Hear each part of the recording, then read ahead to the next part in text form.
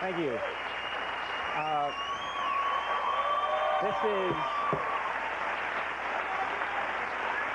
this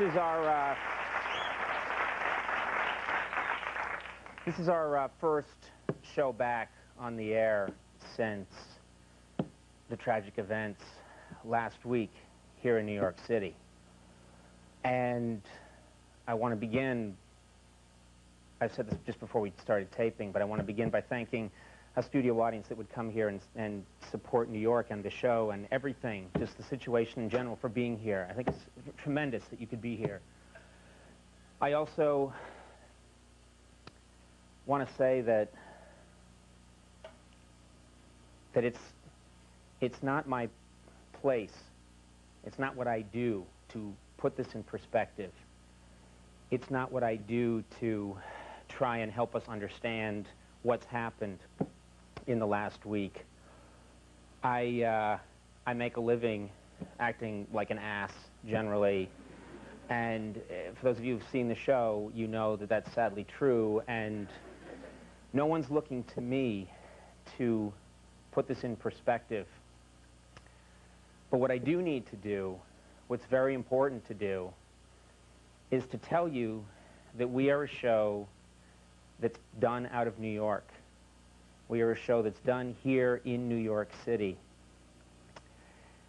There are about 104 people that work on this show, and they live here and they work here, and all of us have been affected by what's happened here. And last Friday, we got together and we tried to decide, can we go and do shows now? When can we go do shows? Can we start on Tuesday doing a show? And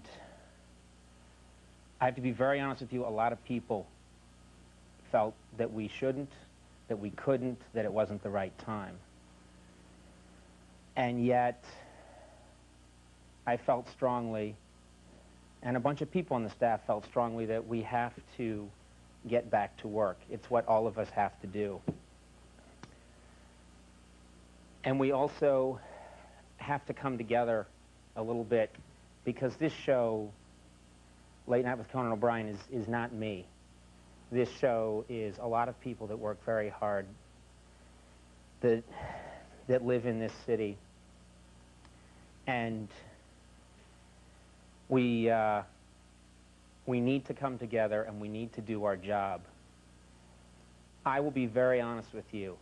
I have no idea how to do what we've been doing tonight. I have no idea how to do it tomorrow. I have no idea how to do it the rest of the week. I have no idea how we're going to get back to doing this again. That's how we all feel.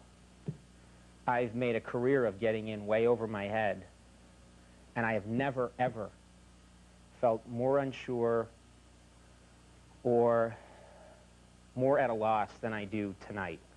I will not lie to you. I don't exactly know how we're going to do this, but we're going to try to do it. That's what I've decided we're going to try and do. That's what Max and the band have decided. That's what the writers have decided to try and do. That's what a lot of people here feel is the right thing to do, is to get back and to just try our hardest to move forward and to make sense of our lives at a time when absolutely, absolutely nothing makes sense. I don't talk about these things on the air, but I was raised Catholic, and today I did what I haven't done since the first show when I went on the air on September 13th. I so felt like I needed help and that I needed somebody or I needed something to help me that I went across the street to St. Patrick's Cathedral. And I sat there for a little bit. And I'm very glad I did. And it has nothing to do with what my religion is or what anybody's religion is. It has nothing to do with any of that. I sat in there, and it's this beautiful, beautiful building. And I don't care what faith you are, I don't care what you believe. It's just this beautiful building. And it made me realize that as much as we've lost this week, here I'm sitting in this amazing structure. This city still has so much. It's an amazing city. I'm not from here, I'm from Boston. I grew up fearing this city. I grew up, frankly, hating this city. And I've been here for 8 years, and I sat here and I realized we have lost so much. And again, I am not going to attempt to tell you how much New York has lost. But sitting there, I thought, this is such a beautiful place. We still have so much. And we have to thank God. And by I mean God, it can mean whatever that means to you. We just have to thank God for what we still have and what we still can do. I also know that if I say anything else tonight, I know that we have a young audience that watches us. And I just know that over the years from the people that have come up to me and talked to me about the show and expressed enthusiasm. There are a lot of young people watching, and there's a lot of cynicism among young people. And if I could say anything tonight to any of the people that watch our little show at 12:30 at night who are young, I would ask you not to be cynical. I would ask you to accept that as horrible and senseless as this thing is, that there is goodness in people, that collectively we're an amazing country, that we've done a lot. I've had this guy on my desk. Someone gave me this Eisenhower mug. Robert Smigel gave me this Eisenhower mug, and it's been on my desk. It was on my desk at Saturday Night Live. It was on my desk at The Simpsons. I've always kept it here on the show since day one. It's been here for every show. We're an amazing country.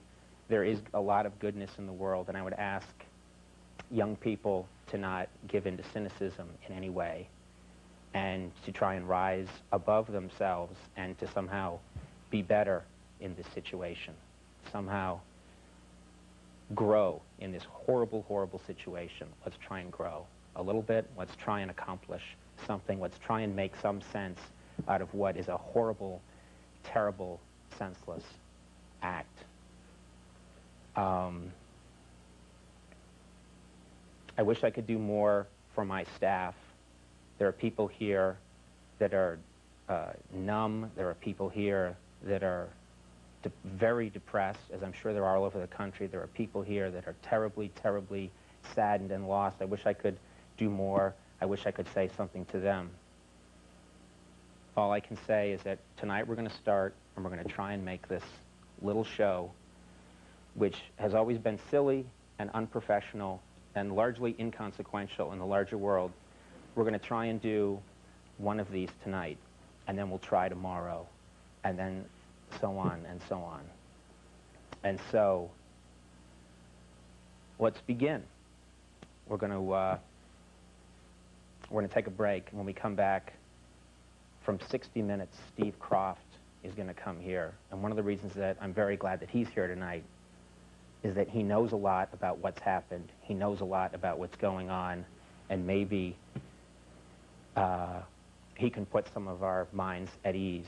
And so I'm very grateful to Steve Kroft for being here. So let's take a break, and we'll come back and get started. All right, thank you.